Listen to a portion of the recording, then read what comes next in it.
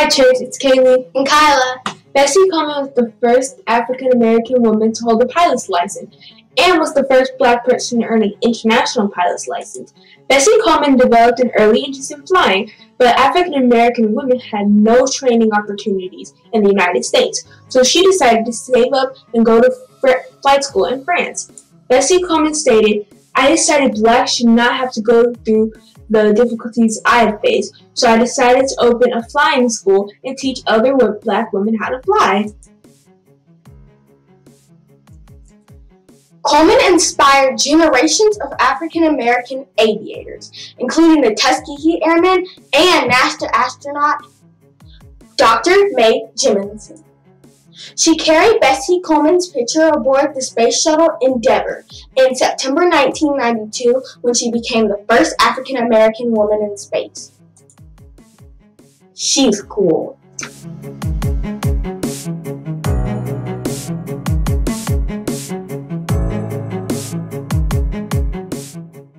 Well, good morning, and thank you again for tuning in to our broadcast this morning. Thank you so much, Team Wilson, for sharing with us that Black History fact.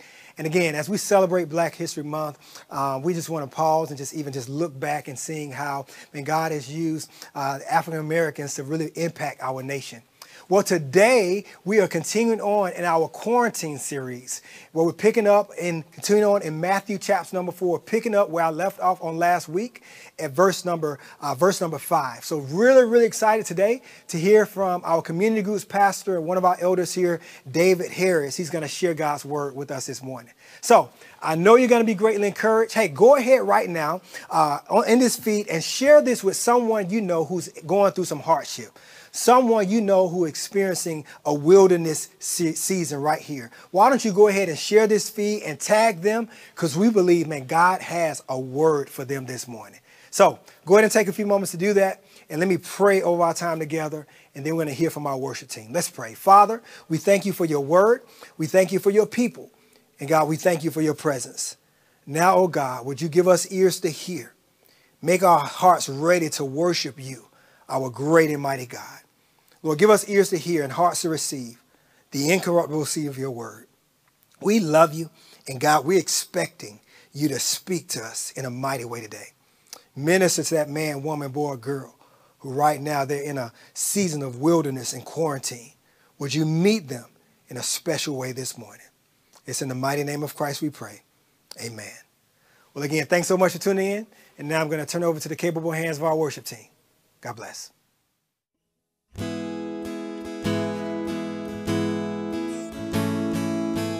All right, this song is a familiar one to his church. So we just hope that you sing out and declare about our God that can turn death into life, graves into gardens. I search the world, sing with us.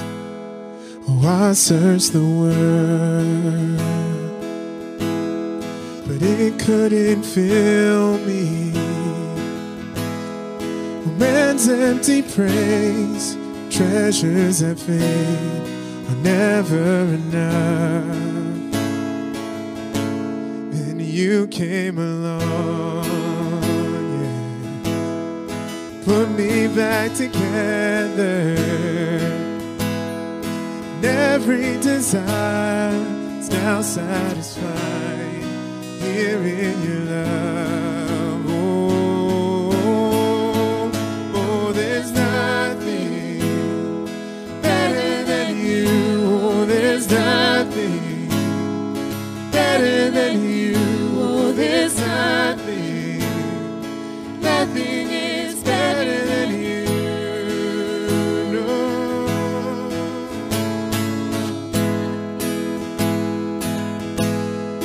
I'm not afraid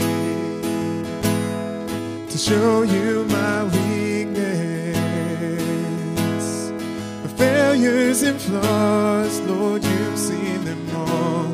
You still call me friend, 'cause the God of the mountain is the God of the valley. There's not a place for your mercy and grace won't find me again. Oh, there's not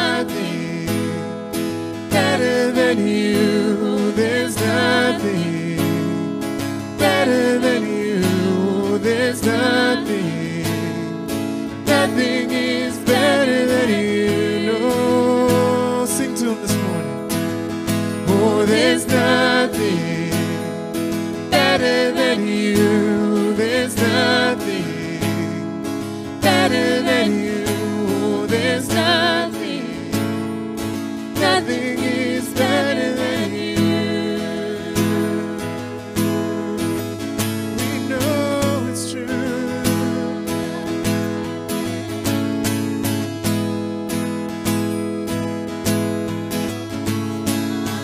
Won't you sing this next part with us?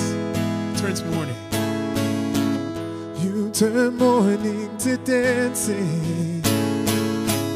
You give beauty for ashes. You turn shame into glory. You're the only one who can sing those words again. You turn mourning to dancing. You give beauty for ashes. You turn shame into glory. You're the only one who can. You turn graves into gardens. You turn bones into armies. Yeah. You turn seas into highways.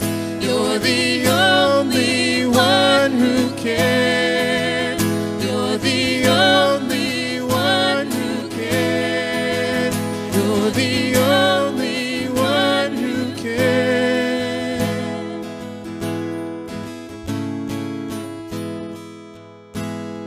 Sing with this church. Oh, there's nothing better than you. There's nothing better than you. Oh, there's nothing, nothing is better than you. Sing it out if you believe it this morning. Oh, there's nothing better than you. Oh, there's nothing better than you. Oh, there's nothing, nothing is better than you. No, he turns morning. You turn morning to dancing. You give beauty for ashes. You turn shame into glory. You're the only one who can turn in our graves. You turn graves into gardens. And you turn bones into armies. Yes. You turn seas into highways. You're the only one who can. You're the only one who can. You're the only one who can.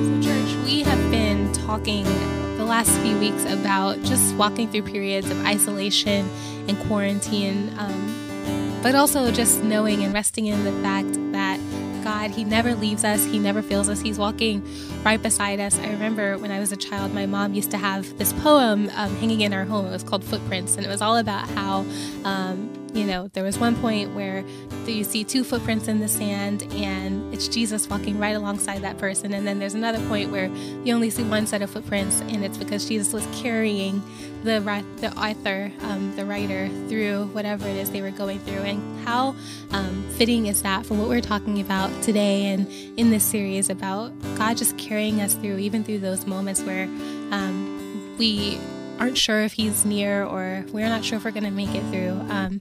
So I pray that this next song, Yes I Will, just reminds you of that truth, and that this time that we spend together just reminds you of the fact that He is always near, He is always with us, He's always working it out for us.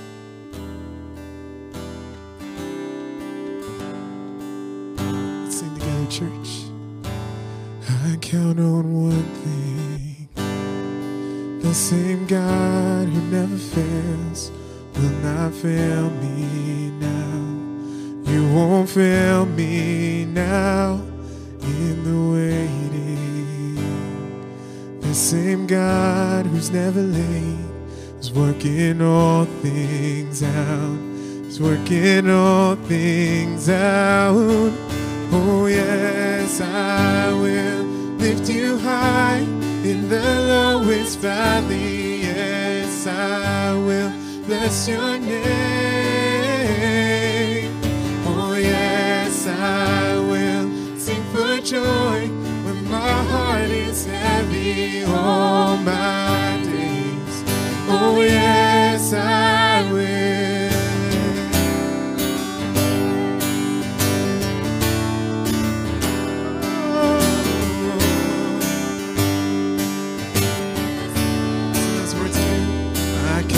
One thing, the same God who never fails will not fail me now. You won't fail me now in the waiting. The same God who's never late is working all things out. He's working all things out. Oh yes, I will lift you high in the lowest valley. Yes, I will bless your name. Oh yes, I will sing for joy when my heart is heavy all my days. Oh yes, I will for all my days. Oh yes, I will, and I choose to praise. Glorify the name of holiness,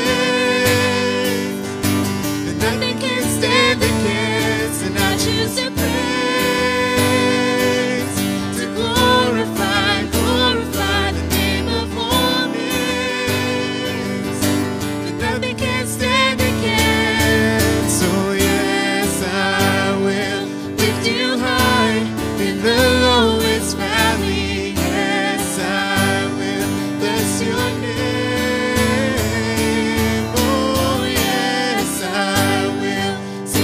Joy when my heart is heavy all my days.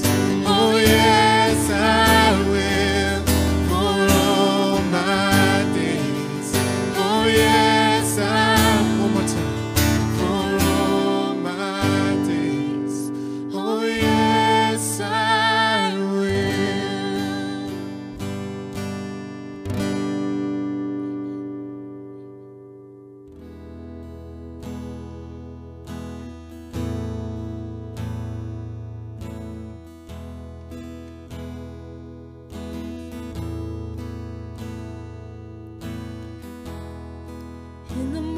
you sing over me, and I receive your mercy. Your faithfulness is clear to see. It's constant every day. In the morning you sing over me,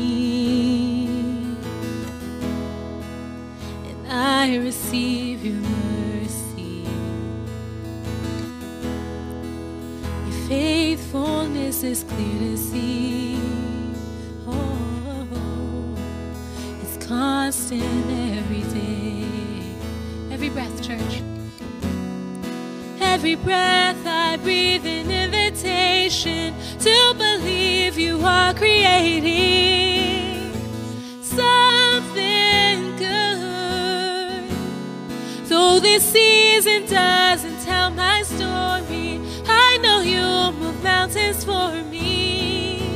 You're just that good, so I'll give thanks to God when I don't have enough, 'cause He's more than enough, and He knows what I need. I'll give thanks to God when I don't have enough,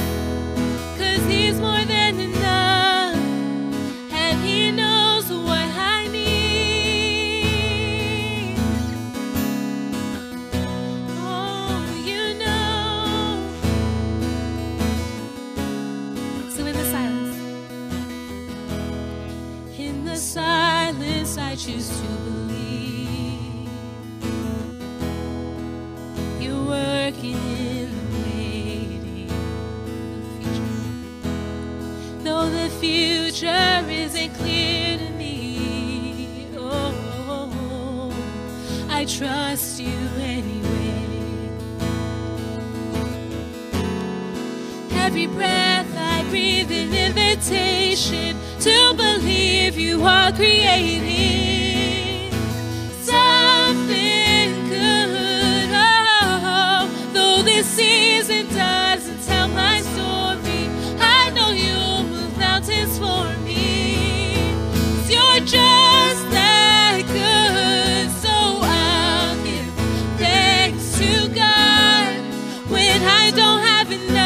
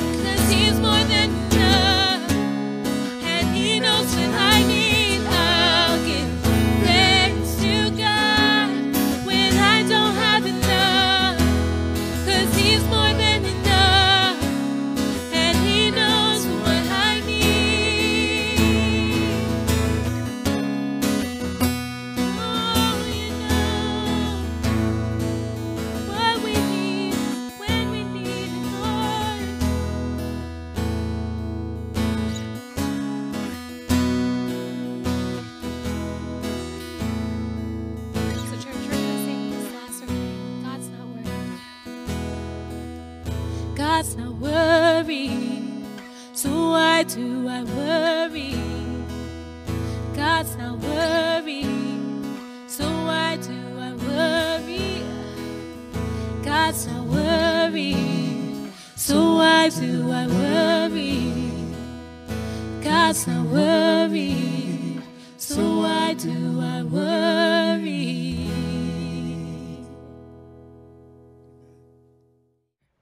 Well, good morning, Midtown Bridge. I hope you're doing well on this Valentine's Day Sunday. My name's David Harris, and I have the privilege to serve as the community groups pastor here at the Bridge. And I'm so thankful for the opportunity to come and share God's word with you this morning.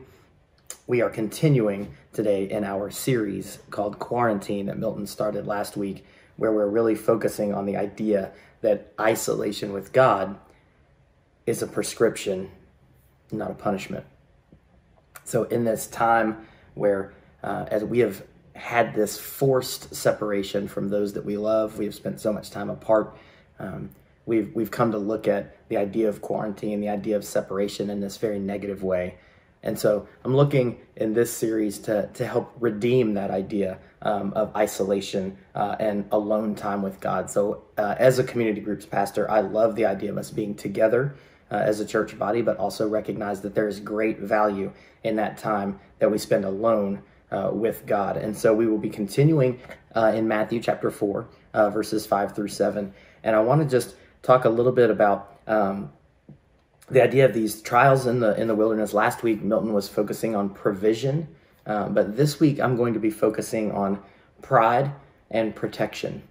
So the title for this week's sermon is Pride and Protection, and we'll be focused on verses 5 through 7 of Matthew chapter 4. So let me read that passage for us. Then the devil took him to the holy city and had him stand on the highest point of the temple. "If you are the Son of God," he said, "throw yourself down, for it is written, he will command his angels concerning you, and they will lift you up in their hands, so that you will not strike your foot against a stone."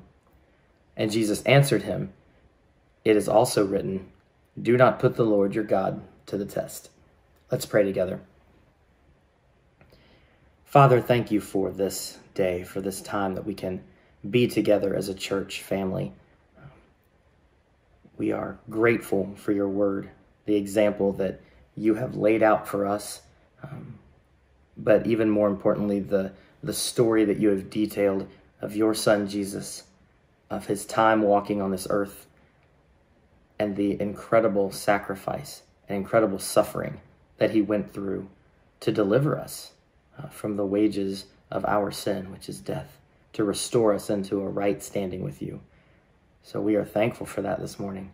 And I pray that as we look through this passage, as we study your word together, that we will arrive at a place of gratitude and look for opportunities to spend time alone with you, so that we may be refreshed, that we may be rejuvenated, that we may become just a little bit more like your son with every breath, with every day that goes by. We love you and we praise you. It's in Jesus' name I pray.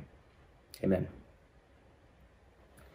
So I wanted to bring this message to you from a cool remote location and really drive home this idea of isolation and separation. I went with my family up to a cabin in North Georgia over the weekend, and we got away, and it was gorgeous views and had everything planned out. And then the weather just turned against us and didn't get a really nice day to do that. But I got a great trade-off. I came home with what appears to be some kind of stomach virus, and as you can hear, it's affecting my voice as well. And so I'm isolated in a different way, the way we've all come to be accustomed over the past almost year now.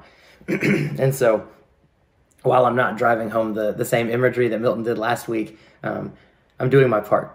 So as we dig in and we start to look a little bit at this passage, I want to talk a little bit first about the temptation itself. So I want us to focus there, and then I'll end our time really driving home some ideas for practical application, what we can take through. But I want to clarify, and I want to be upfront, that these passages, as we read about the temptation of Jesus, they're written from a historical perspective, and they are talking about specific events that Jesus underwent as part of his earthly ministry. And so it's not what I'm providing and what we are providing through this series is not something that's explicitly stated in this passage. So I want us to recognize and just want to be transparent with you as a church body, that we're not trying to read something into this passage that isn't there. This passage is explicitly talking about Jesus' trials in the wilderness at the hands of Satan. But what we can do as a form of discipleship, which in its basest definition is us becoming more like Christ, is what examples can we take from the life of Christ? What examples can we take from how he addressed and countered these temptations from Satan? And what can we do in those ways to make ourselves more like him? So please understand, as I say that, I'm not asking us or saying that when we look to go into isolation with God, when we look to spend time alone with God, that we should be anticipating a period of temptation. That's not what I'm saying at all. I want us to be faithful to the text as well, but move into those practical applications for our daily walk as well. So the first point that I want us to look at and see what is happening here within this passage is the idea that Satan hopes to play on Jesus' divine position rather than his divine character and plan. So I'll say that again. Satan hopes to play on Jesus' divine position rather than his divine character and plan. When you think back, I'm going to age myself a little bit here, but I think about some of the people that I came across on television and in the early days of social media, but seeing individuals that started becoming famous or becoming prevalent with seemingly no rationale behind it. So what I remember was Paris Hilton and Nicole Richie starting to be in newspapers and magazines constantly, and then they had television shows, and then we had the the Kardashians coming behind them, and now it seems we have just this army of social media influencers whose only job, as far as I can tell, is to be famous, to be known. And so when I think about those individuals and how they are striving, what their goal is simply to rely on the adulation, to rely on the fame that their name might bring them. And this is actually what Satan is attempting to do with Jesus to some extent with this passage. We see there is a little bit of a two sides of the same coin with the first two trials or tests that Satan gives to Jesus. So last week, Milton talked about the temptation of provision. So saying, Jesus, if you're hungry, can you save yourself? And then in this, we see the flip side of that coin, which is really a fancy way of saying, hey, let your dad bail you out, right? If you are going to truly say that you are the Son of God, why don't you put a little bit of that umph that God brings, that all-powerful God, let's just ask him to save you by placing you on top of the temple and having you cast yourself down. So what a challenge is being placed before Jesus here. If he had succumbed to this temptation, he would essentially be admitting or acknowledging that in some way he was not equal with God the Father, that he was relying on the help or the assistance of God to deliver him from this situation. So rely, in this case, again, thinking in those worldly examples that I gave before, I'm relying on a name. I'm relying on some sort of fame or unearned credibility to deliver me from a situation. And so perhaps as we think about this, the amazing thing that Satan, in all of his scheming and in all of his planning, could not have recognized or not have foreseen or understood that part of the broader divine plan for Jesus was that he would not be delivered, that his Father would not deliver him from the hands of his accusers, that he would ultimately suffer on earth for us, that he would suffer greatly at the hands of the Romans, and that he would be crucified on a cross. That this way of paying that price for us is not something that could be bypassed. It's not something that could be done short of Jesus committing this act on our behalf, being saved from being thrown down. This idea that Jesus, as divine royalty, as this galactic being that was somehow unable to be touched or to be harmed. I guess Satan had not considered the idea that harm was the only way through which Jesus might ultimately redeem his people on earth. An incredible point to think about. And even more so, something to drive home this point, is the idea that Jesus, one of his primary ways of connecting with mankind is through his suffering. So when we think about Jesus and we try to grasp the concept that he is both fully God and fully man at the same time, the only way that we can truly relate to him as someone who could overcome temptation the way we are unable to do. So frequently we fall into temptation. Where can we connect with Jesus and his manhood? Where can we connect with that? It's through the fact that he suffered. He suffered more than us. He suffered emotionally. He suffered physically in unspeakable ways. So we can relate to our Savior because he suffered just as we have suffered. So when we see Satan throw a passage toward Jesus saying, "You will not strike your foot against a stone," it's written in Scripture that the angels will swoop in and save you. Jesus would be struck by much more than a stone, and he would do that for us, and he would do that willingly for us. What an incredible testimony that we have in the life of Jesus that's being challenged. just in this first piece of this passage. But you have to recognize, again, this is Satan's attempt. This is his second attempt so far to try to get Jesus to essentially abandon his plan, to try a different route, and to try to play on these things that in Satan's mind, I guess he believed would be a chance to derail Jesus from his deliverance of mankind. So the second point that I'd like us to call out is related to that passage and that quote from Satan. So the second point is Satan does use Scripture to confuse. So that's the second thing that I want us to focus on here. Satan uses Scripture to confuse. It's an attempt to confuse the situation. And I want to spend just a little bit of time talking about what we see Satan using here in the passage that Satan is using, because he's pulling from Psalm 91. And so Psalm 91, if I go back and read it, he's actually referring to a couple of verses here, but essentially the quotes are around verses 11 and 12. But I'm going to read verses 9 through 12 for you right now. He says, "If you make the Most High your dwelling, even the Lord who is my refuge, then no harm will befall you. No disaster will come near your tent. For he will command his angels concerning you to guard you in all your ways. They will lift you up in their hands so that you will not strike your foot against a stone."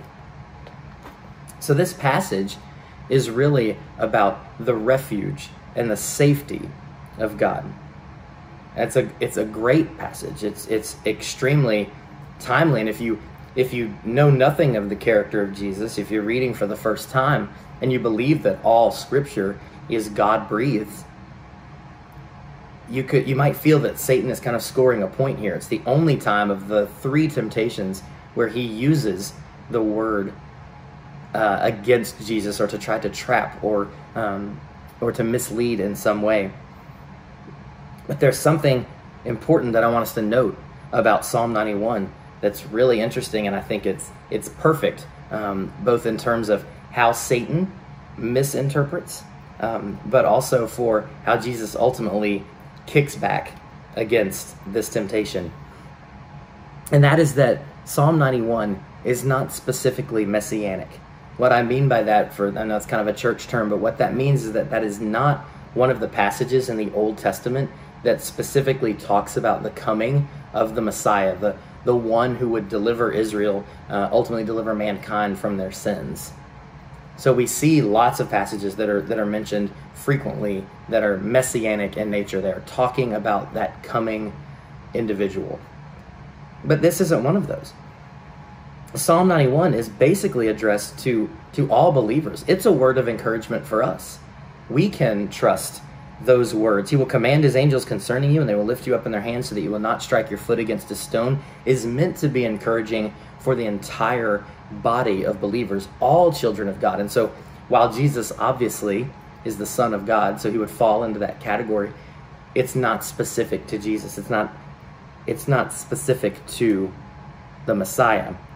And so if Jesus had accepted this, what Satan is doing, and again, kind of a very sneaky way, is that Jesus would be more man than God, in a way, if he were to accept this or succumb to this temptation, because he would be stepping into a verse that is meant for all of us, that is not specifically regarding the divine presence of the Messiah. And so I think that's an interesting piece to recognize. And it's also an important side note, I guess, would be that it's not a call for us to engage in intentionally dangerous or unsafe activity. There's nothing in Psalm 91 that says that we should cast ourselves from the top of a high building, as Satan is advocating here for Jesus to do. And so it's fascinating to see that Scripture is being used and that Satan is doing so. And that's certainly useful for us to keep in mind as one small practical takeaway, to keep in mind that there will be people, there will be individuals in your lives, and you may have even done this at times yourself, is wrenching Scripture out of context to try to justify your activity, to try to dismiss something as important or unimportant, that you maybe are feeling convictions, but haven't had just the presence or the ability to give that over to God and step away from whatever that behavior is. Those types of things come from a misunderstanding, a fundamental misunderstanding of what Scripture is saying, but also from a lack of trusting God and trusting His Word and trusting the character of the one behind that Word to be faithful in those things that have been laid out in Scripture. So it's very important for us to remember. And as we move into the third point that I want us to take from this passage, it's simply this, that Jesus responds with the definition of faith. Jesus responds with the definition of faith. So let's read it again. Jesus answered him, "It is also written, do not put the Lord your God to the test." So what is Jesus saying here? It's such a brief answer, and we see that that's the end of this particular temptation. It ends the debate, it ends the discussion with just this one quote. Do not put the Lord your God to the test. This quote is from Deuteronomy chapter 6 and verse 16, and this is around the narrative of the Ten Commandments where God is rebuking and correcting the children of Israel, and he is saying, follow me with real trust. Don't test. As you wander in the wilderness, and the history of Israel, the history of all of mankind, is this continual notion of testing God rather than trusting God. So as we think through the very simple response that Jesus gives, he says, do not put the Lord your God to the test. We're hit with this kind of earth-shattering reality in our lives, but think about how Satan would take this as well. Because while we are seeing this call back to putting complete trust in God, there's another reference to this particular phrasing that exists in Isaiah chapter 7 and verse 12. And it's when Ahaz is claiming, as he's speaking with Isaiah, that he will not put the Lord his God to the test. And so you see this same phrasing. And again, as Milton talked last week, the readers of Matthew, as devout and practicing Jews, would recognize this phrasing not only from Deuteronomy, but from Isaiah, and the fact that so many young people and students within the nation of Israel would recognize and have studied and memorized large portions of the Old Testament, of their scripture and their prophecies, would recognize that following that comment from Ahaz in Isaiah 7:12 comes Isaiah 7:14. And what were we talking about before? Messianic texts. In Isaiah 7:14, the Lord shall give you a sign.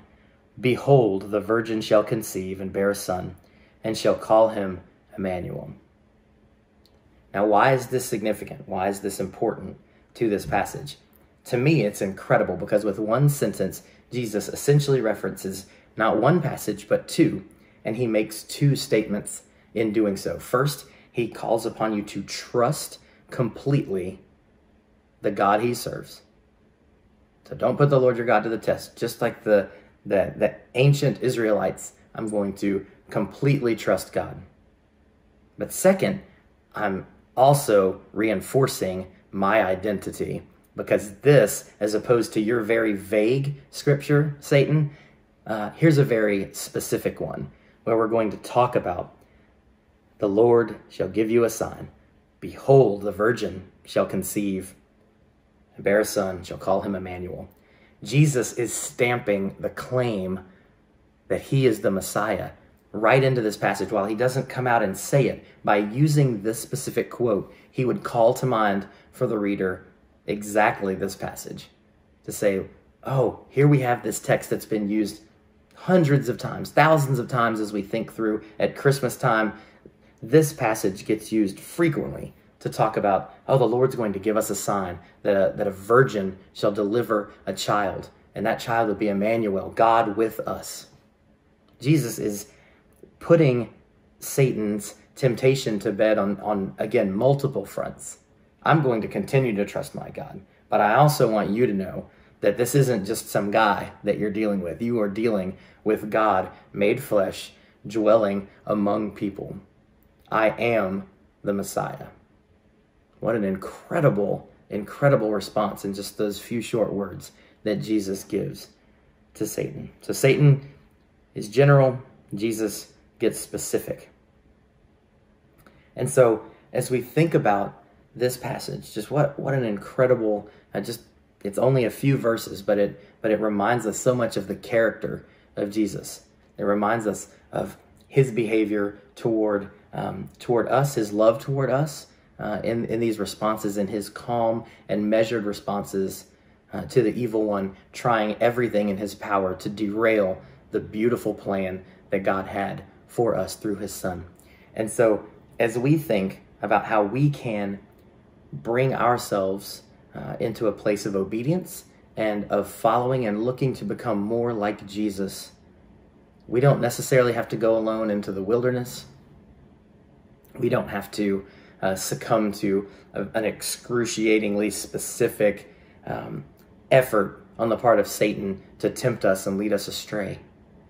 We have enough of those trials in our day-to-day. We don't need all of those things, but what can we take and what can we glean from these behaviors from Jesus that can allow us to look just a little bit more like him? I think there's three things that I want to leave you with. The first one is humility. Again, Jesus casts off in his response any notion of, hey, just because of who my Father is, yes, I'll just cast myself off of this building and be saved, and just rely on my fame or my power to do so. No, Jesus sets the example for us of being humble. Ultimately, he would set the example for us through his suffering as well, and through his service to his disciples, to those around him. Those are the examples that we can take from Jesus in this passage. And so thinking both as a believer, the humility to say that I'm not bulletproof.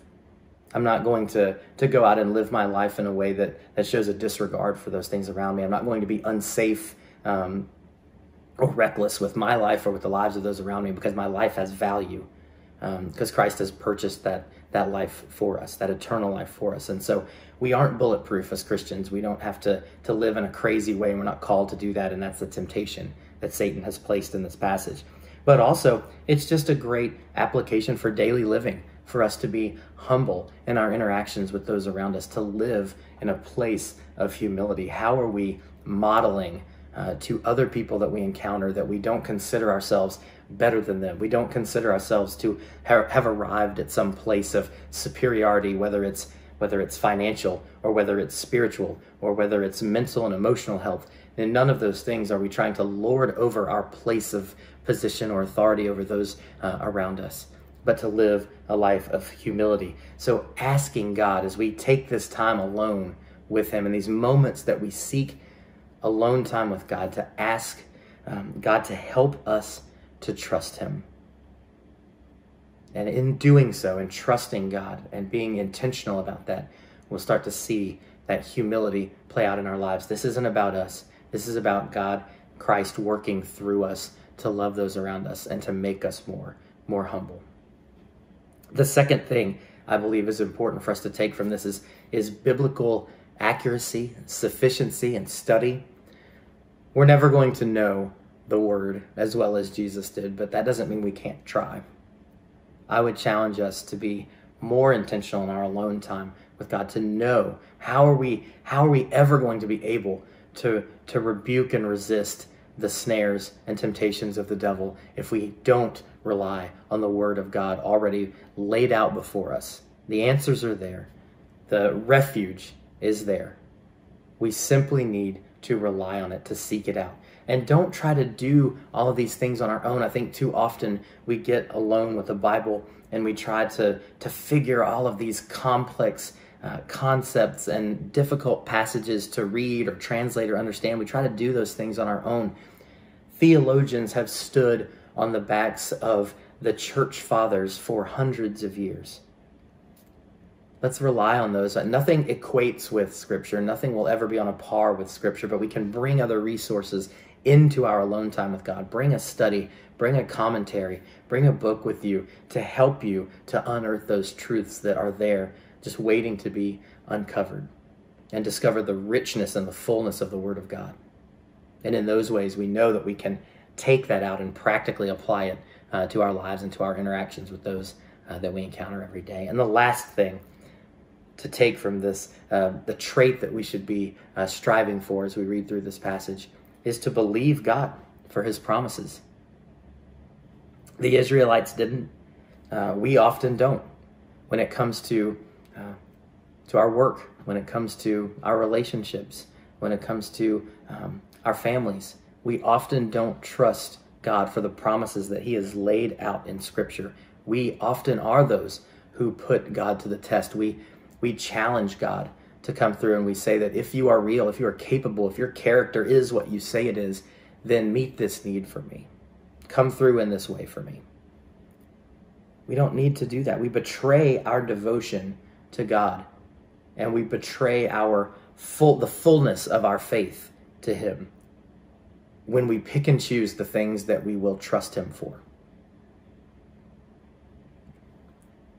The yoke is easy and the burden is light, but that doesn't mean that he requires anything less than our complete and utter devotion to him. So as we think about how we think about what our faith walk looks like, let's trust God for his promises, and let's use that time that we are alone with him to get into his word, to trust and read in, embracing the promises that he has already told us. We don't need to find new information. We'll get that through our study. We'll learn new things. We'll have our eyes opened to the truths of God constantly. But there are promises that he has laid out explicitly and expressly for us in his word. Let's trust him for those. Let's trust the character of our good God. Matthew chapter 16, verses 1 through 4 says, a wicked generation asks for a sign, but none will be given it. We show our lack of faith when we put our God to the test.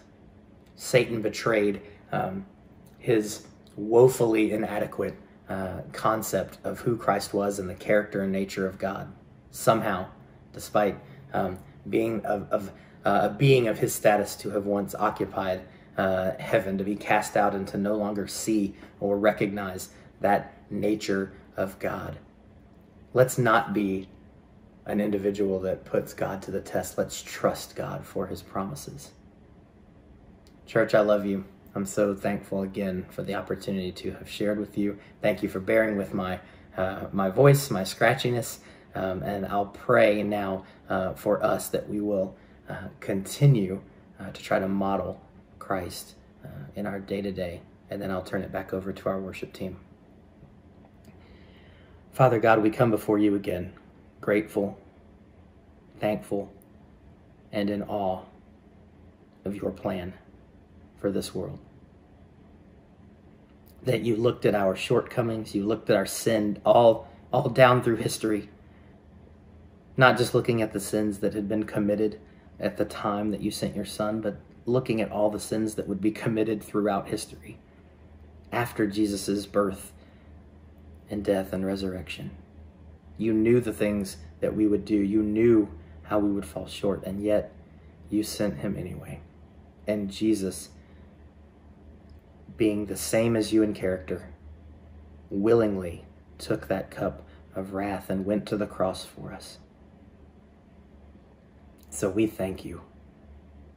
We cannot express our gratitude strongly enough, but we can dedicate and commit our lives to living as much like Christ as we can. So Father God, may we not object, may we not challenge your authority, may we not challenge and resist your promises, but may we be humbly submissive to your promises and to your word and its guidance in our lives. And when it guides us into difficult and challenging places, that we would trust you just as fully then as we would when we were walking on the mountaintops and when we were seeing rich blessings in our lives and every indication that we were walking with you, but that we would praise you just as much and thank you just as much in those dark seasons of isolation, of sickness, of defeat, of despair, of poverty, of abandonment. God, we love you. We praise you. We give all the glory to you. And it's in the powerful name of Jesus Christ that I pray. Amen. Thank you so much, church. Have a great week.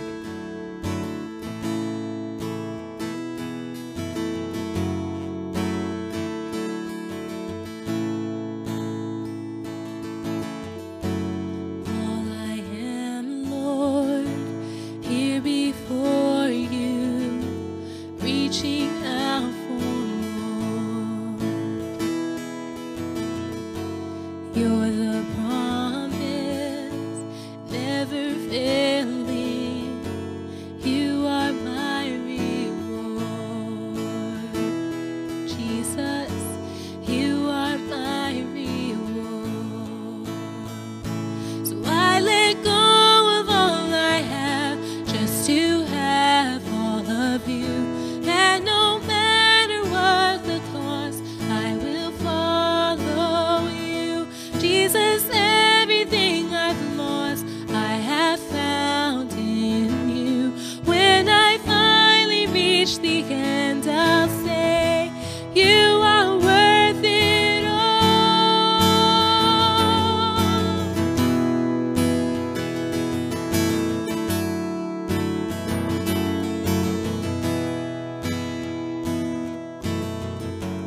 There's no riches or earthly treasure that will satisfy. Every longing is for you, Jesus. Set this heart on fire. Oh, set this heart on fire. So I let go of all I have just to have all of you. And no matter what the cost, I will follow you. Jesus, everything I've lost, I have found in you. When I finally reach the end, I'll say, you are worth it all.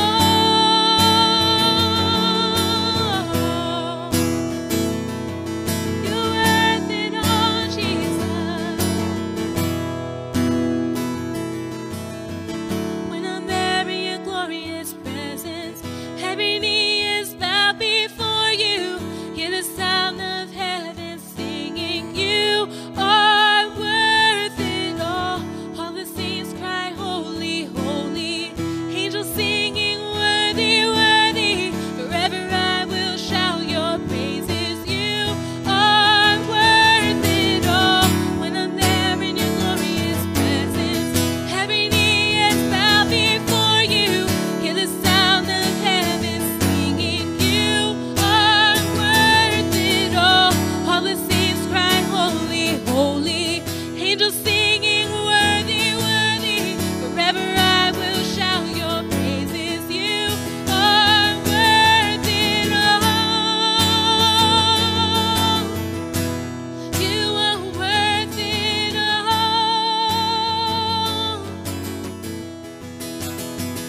So I let go of all I have just to have all of you. And no matter what the cost, I will follow you. Jesus, everything I've lost, I have found in you.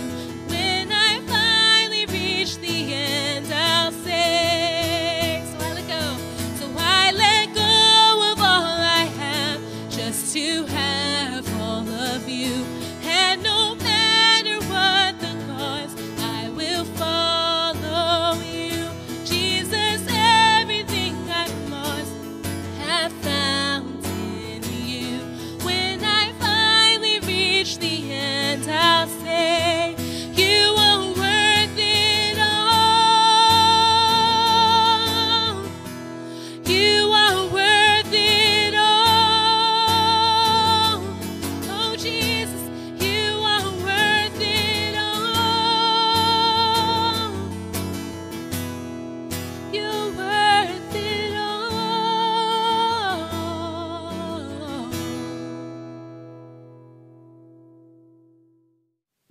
Well, thank you so much, worship team, and thank you, David, for that word.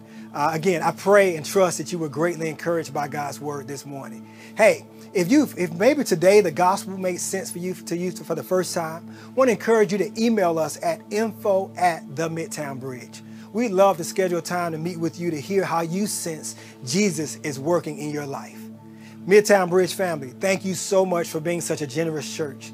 Thank you for the ways in which you're investing God's resources into this ministry so that we can be a blessing to others, literally all around this city, all around the country, and actually all around the world. Every time you give, you make it possible for us to be a blessing to someone somewhere that they might actually hear the gospel and even have precious needs being met. So thank you for being such a generous church. Hey, a couple things we have happening here at the Midtown Bridge. I want to invite you to join us on Wednesday mornings at 6:30 a.m. and Saturday mornings at 8 o'clock a.m. for a time of prayer. We believe prayer is one of the great opportunities we have as believers to seek the heart of God for what He wants to do in our lives, but also to prepare us to be used by Him in the lives of others. So please join us on Wednesdays at 6:30 a.m. and Saturdays at 8 o'clock a.m. for a time of prayer. And we're doing those calls by way of Zoom. And you can visit our website to kind of find that Zoom link and join us there. I also want to invite you all to join us by way of community. This week, our community groups are meeting based upon geographic locations. So based upon where you live in the city, it's a great opportunity to connect with other believers in your neck of the city, whether you're in Perimeter North, you live in the perimeter, north of the perimeter, or if you live in Midtown area, or if you live south of the city, we'll have community groups meeting online for you to connect with. So again, go to our website, click on the community group page, and you can click on that Zoom link. It'll take you right into those meetings on Wednesday or Thursday this week. Last but not least, Pillar students, those who are middle school and high school, want to invite you to join us today at 12 o'clock online for our Pillar Youth Meeting. It's a great time to connect as you guys get a chance to nurture your faith with other peers around the city. Thanks so much for tuning in again to this broadcast. And let me pray benediction over our week as we get ready to head into a new week. Let's pray. So Father, thank you for what our ears have heard and our hearts have received. And God, I pray that we will hold on to that word.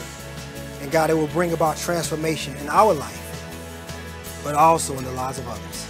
Lord, we love you and we're so grateful that we get a chance to hear your word, to receive your word, to be changed by your word. So Spirit of the living God, would you move us into obedience and action this week? We love you and we praise you and we trust you. It's in the mighty name of Christ we pray. Amen. God bless you all. Thanks again for tuning in. And remember to share this broadcast with someone you know who's going through a wilderness experience this week. God bless you, and hopefully we'll see you all on next week, Lord willing.